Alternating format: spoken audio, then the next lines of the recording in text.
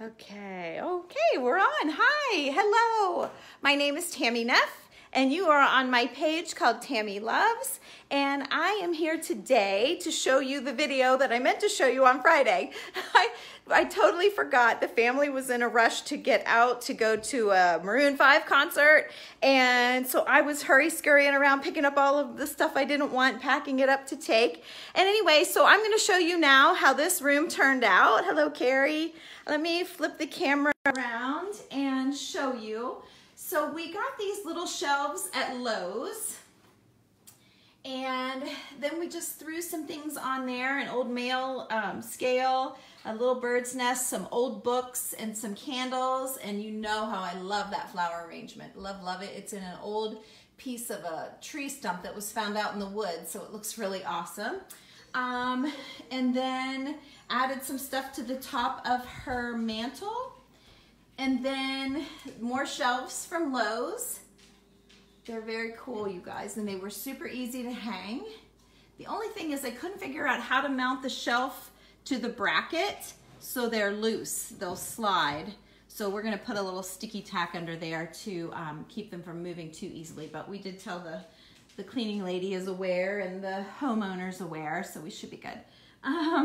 They'll be the only ones. Let's see, so I've got my phone vertical. Oh, you know what, I should have turned it so you guys could see. Oh, well, I don't think I can turn mid-video. So, okay, there's that wall. Then on the big high wall that we didn't know, you know, we wanted something, but we didn't know what. This is what we did. We put some family pictures. We added a big clock, a pulley with a rusty bucket, put some greenery in it, and then a wicker cone with the fern in it. And that allows her space. She has room for more family pictures. And then also something in this area, if she wants to do a little shelf, she had a little black crown mold shelf that she may add, or just some pictures in that space. All right, and then we have this wall. And in this wall, we added the mirror. I just love this mirror. I've had this mirror at the shop, and it's been up on top of a cabinet, so you guys really haven't been able to see it very well. So yeah, the treasure hunters need to dig a little deeper when you're at the shop, because that's a beauty. But anyway, so we have some more family pictures, and then this floating shelf I've always loved. It's really cool. And then probably the favorite thing, we added a throw and some pillows here. Probably the favorite thing is this. Now, the husband purchased this blanket for his wife for a gift, and it was very small. We were so disappointed. I forget where, Etsy probably, right? I don't even know. She doesn't know where he got it. But anyway, so I used it as a table runner, and they both love it. They had it draped over a chair, and it just was so small. It's more like a lap blanket. And so we used it because I love the texture and the chunkiness of it, and so it just fit perfect on this table. And then I found this basket when we were shopping at the vintage market, about a month ago, I think. And then we just added some candlesticks and candles, the driftwood ball, the old clock part, an old wallpapering tool, I think. I'm not really sure what that is. And then that old roller skate we had at the shop, and some old books with the flower arrangement. So anyway, I think this room turned out really, really great. Oh, and I forgot the curtains. We added some valances to the windows that didn't have any dressing on them. And then in the kitchen, we added these valances.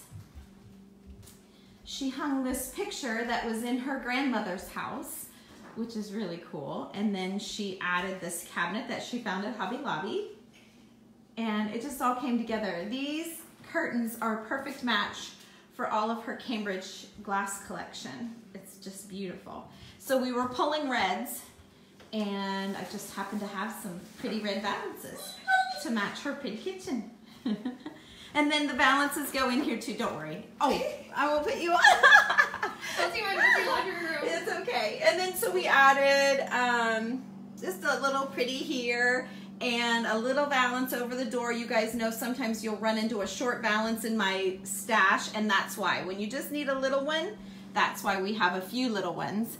So that's it. That's what I did on Friday, and I'm back to do just a little bit more. We're wanting to make this fireplace. Let me flip you back around here. We're wanting to make this fireplace dark instead of oak.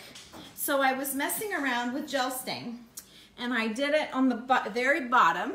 See that? The very bottom is a little bit darker.